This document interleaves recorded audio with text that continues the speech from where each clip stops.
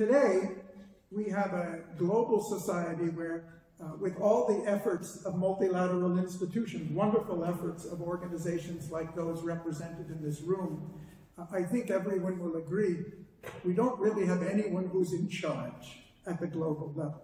We don't have any individuals or institutions that have the authority to ultimately direct the way the world should change its behavior to address pressing challenges that we have today. And the issue is, what do you do?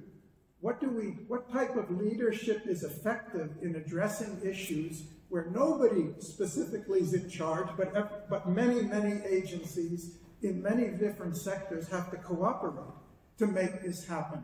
And this is the question that we're asking because we think it's so relevant to our world dilemma today.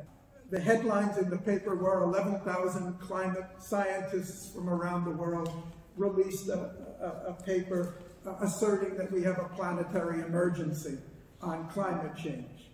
We know very well that the scientific community has been working for decades to communicate this. And as heartening it is to see 11,000 scientists coming out, we also know that it's naive to expect that one more proclamation by the scientific community is going to get us the change, which is why people like Greta Thunberg and the Fridays for the Future are attracting so much attention and hope. Because instead of representing the experts in academia who are talking about this problem, they represent at the other end of the spectrum, the new generation who doesn't claim expertise in anything, but are the future inheritors of what we do today, saying something radical has to change. So the subject of leadership, which we're talking today, really spans everything from the expert knowledge in our scientific communities to the next generations that have to be mobilized in order to make things happen much faster than they do today. And this is coming at a particular time. It's coming at a time we all know of unprecedented speed, unprecedented complexity at the global level, unprecedented uncertainty about where we're going to end up and how we're going to get there. And the challenges, whether they're in the field of ecology or in rising economic inequality or migration or cultural tensions or social or retreat from democracy, I'm American, which we see going on in different places. We've got a multi-dimensional complex of challenges that's unprecedented at the level where we don't have the institutions and maybe we don't have the knowledge of how do you govern a global community under these circumstances and take it to the next level of coordinated and synergistic action. Now, clearly, the organizations represented in this room and others who don't have a great deal of knowledge and experience that they have drawn from their own work in different countries, in different sectors. And we're not, in fact, why we're doing this is we want to we want to consult you and draw on your expertise and your experience and say, what can we learn from green revolutions or American civil rights movements or even the New Deal, which solved the worst banking crisis in US history, or many, many others, the work of WHO on AIDS or oral rehydration, or the work of OHCHR on dealing with horrendous refugee problems. You have rich experience. What we're hoping is that by consultations with you and other sectors of the society, that we can draw on some conclusions that go beyond the traditional conception of leadership as to what the individual does, or what an individual does within his organization, or what political leaders do within their national framework, with what we can do at the global level to move forward very rapidly to meet multiple challenges of greatest importance and power, at a time when, for whatever reason, we have a tendency to discredit and retreat from the idea that multilateralism is going to solve our problems. If anything, instead of strengthening our international organizations and our coordination of them. We're working in an environment, we're going against the stream. So therefore, we've got to look at how we leverage all the knowledge we have and all the power and capacity we have in the most effective possible way. And there, we can learn a lot from traditional models of leadership, but we don't think we can be limited. We think we have to, with the help of all those involved, we have to rethink even our concepts of leadership, because what we're talking about is leading the society, not just leading groups or organizations. How do we do that? How do we bring global society not only along with us, but release the energy and movement of the society so that we have to struggle to keep up with their demands and their expectations, as we've seen in the past. This initiative actually started a long time ago. In 2013, we partnered with the UN here in Geneva for an international conference. We had about 200 diplomats and representatives of NGOs and international organizations to look at what we call global social challenges and opportunities. And as you can see, they covered the full spectrum, and we had groups on all of them. And the last 6 years, we've been working, okay, we know we've got problems and there are enough people working on them, and we know there are a lot of solutions, but how do we make it happen? And why hasn't it happened already? Why haven't we seen a lot more progress on these areas? Is there something missing? And if there's something missing, there must be knowledge and experience that we're not fully drawing on that can help us catalyze it and make it happen. And that's the purpose of our discussions here. This is the context for our project. We're not specializing in any particular field. We're looking at the need for coordinated leadership that covers all the sectors, all the fields. Even with the SDGs, which are an unprecedented example of leadership at the global level, the idea of the global community of 193 countries coming together and agreeing on a set of goals and 169 targets is absolutely unprecedented. And we all know that agreeing on, it's a great achievement. It shows that universality we have of shared needs and goals, but we also know that the implementation of these 17 goals is a very complex issue. It requires a lot of knowledge we don't have, especially when we look at the interactions and interdependence between these goals. That's where, so this is a complex system, and we don't know what will happen when we move on one area. We do know when we move in progress on some areas that's going to result in conflicts and further problems in others. And so we really need to think about, it's no longer leadership in a sector, leadership in an organization, leadership in a narrow field of responsibility. We've got to look at leadership in its widest context of the interdependence between different sectors of the global society, and how do we coordinate and progress so that we're not going forward in some areas and backward in the others. And there are many organizations working on different dimensions of this who recognize the conflicts, recognize the problems, but even when we understand them, we're still going to need a way, how are we going to coordinate it? How are we going to move in some agreement on it? So when we talk about leadership, it's not just a question of individuals.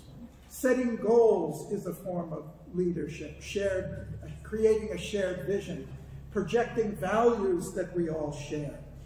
Organizations working together can be a powerful form of leadership, as many of you have seen, even though you're relative to the scope of the world and the resources you have, you've seen how international organizations can play a catalytic role way beyond their mandate, their financial resources, and all, as a catalyst for something larger themselves. Values can do that, ideas can do that, even measures, indicators of progress. When we started this project, one of the requests of the Director General was, please be sure that we also talk about the need to replace GDP as our measure. because here's a measure that's categorically contradictory to achieving many of the SDGs that we hold so dear that we must do. So we know that also is a leadership role in getting the right types of measures. The right types of theories. In our international group on economics, we're arguing that unless we change our theoretical conceptions, we're not going to get the changes in policies and institutions we need, because the institutions are relying on the theory of academia as the justification for what they're doing. And unless we challenge the theory itself. So this goes all the way back to our educational institutions, to our research institutions and all, and even to the type of thinking we do. We need to be teaching our youth in the educational system to look at things in a much more global, inclusive way, as complex systems, as human-based systems, not mechanical apparatus. And how do we put the humanity back into our education and our social sciences? All of this is part of it. So we're not excluding anything, but we're trying to look at all the dimensions and see what we can learn from what has worked in the past. And finally, how do we rouse the public to act in a way to actually carry out the changes in culture, the changes in behavior that we need. We have examples of all these things in the past.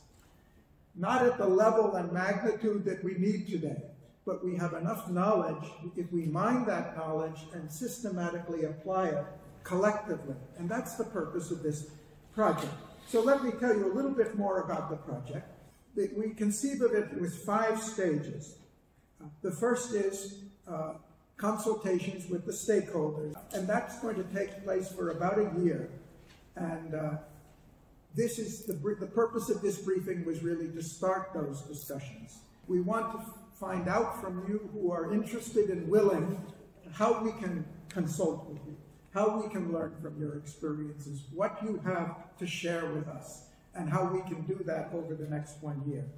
Then a year from now, and I think the dates have already been finalized, October, at least provisionally, October 27th and 28th, which is just the week of the 75th anniversary of the UN on the 20th, which happens to fall on a Saturday, the 24th. So we'll have a large gathering here at the UN in Geneva of representatives of all these stakeholder groups and others to feed back the results of these consultations and to project them to a larger community.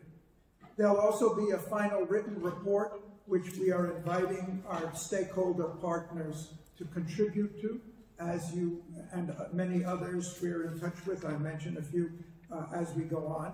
And then after the conference and the report, for us it's really just the beginning, because the question is, how do we reach out to educational institutions, training institutes? How do we use the media? How do we use the arts and other forms of communication to take the knowledge that comes from the project and reach out to, as far as we can, to the global community? So if we have media and experts, and many of your organizations have a lot of experience with this, we would welcome knowledge of that as well.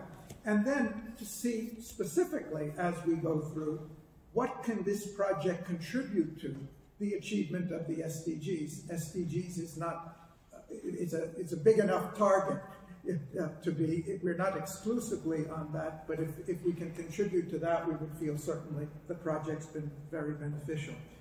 So here's a list of the stakeholder groups that we have on our list. The international organizations, that's the significance of this as the first step, this meeting. Nation states, educational institutions. We're already talking to a number of international institutions about partnering with us on what we can learn from what the universities are doing. Science and technology, we're pretty far along in discussions with IEEE, which some of you may know is the largest professional organization of engineers in the world. about 400,000 members, and we've had detailed discussions with them, and they're interested to be one of our consulting partners. With the business and finance community,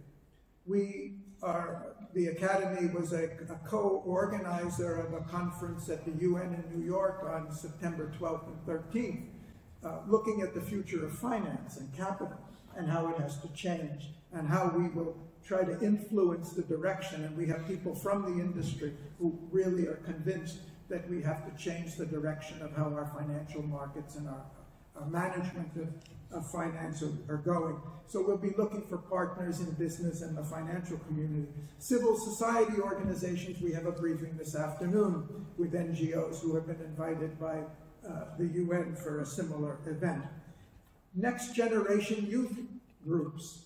We've already started contact, and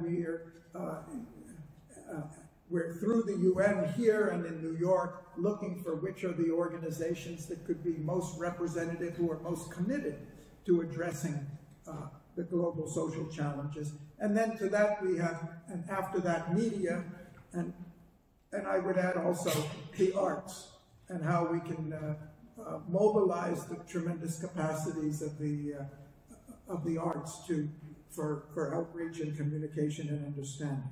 I'm going to end my presentation with a set of questions, and they're questions for you and your organizations, and I would welcome questions about what I have spoken, but also welcome any experiences or insights you have from your experience, where you are now, or where you have worked before, or where your organizations are working, that you think would be relevant to our consultations and the project that we're initiating. So for the consultations, our steps are, first of all, to identify partners within UN agencies and national governments who would like to partner with us, have something they would like to contribute, and then we will work with them on how do we do that in the most effective way. We are not looking for information in the traditional area where we can send a 30-page questionnaire and expect to. What we are interested in is insights from experience.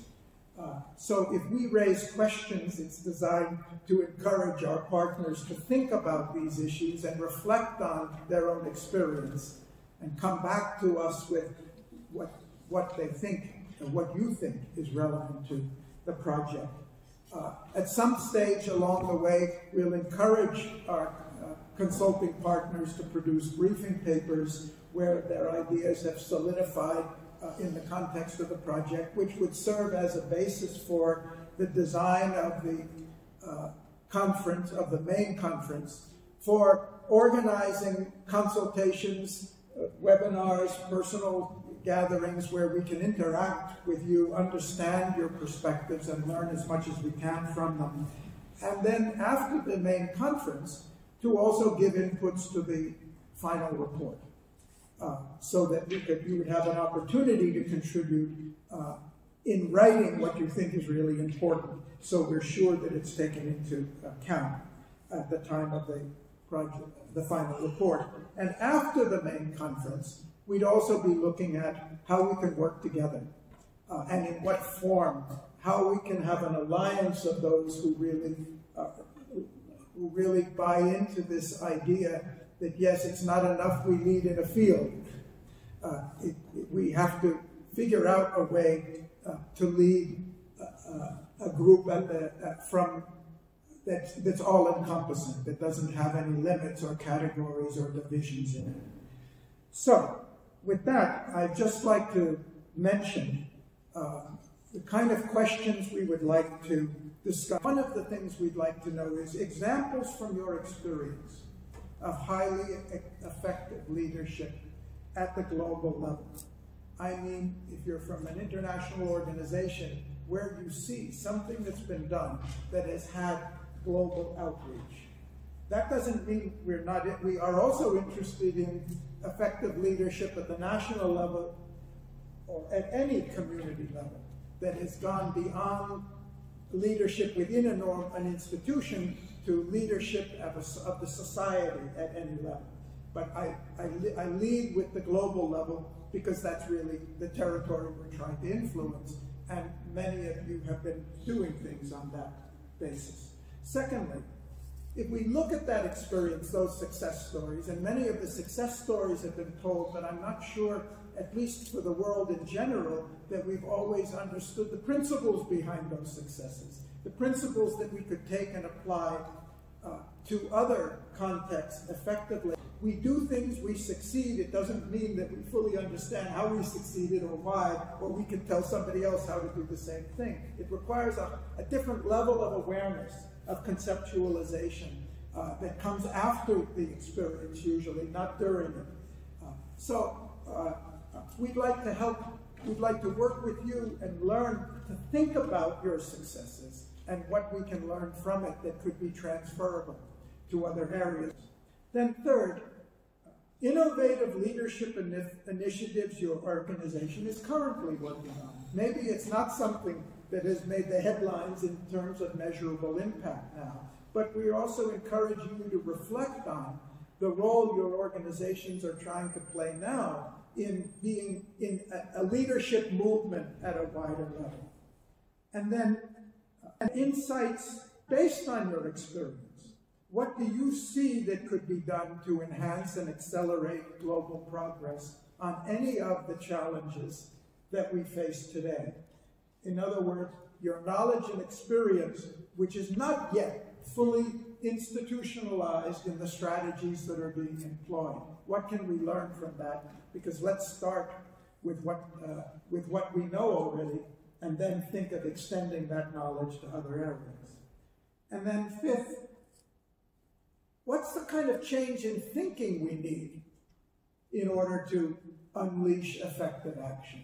What type of thinking should we be giving our engineers and our scientists to understand not just the fields of expertise within which they're working, but the social context in which they're working, and the implications and ramifications of the introduction of new technologies in any field on the wider society? That essentially was one of the rationale for the founding of the World Academy, because scientists of different types realize that our education is not preparing us to live in a global, interconnected, highly complex society. So what do we have? What do we have to learn about the way we think and change the kind of education we're giving and the kind of thinking that we're teaching? And finally, what can we do to change the way we think about mobilizing social initiative? You have many successful examples in isolated fields. What can we learn from that about mobilizing social participation at the global level to address all of these challenges?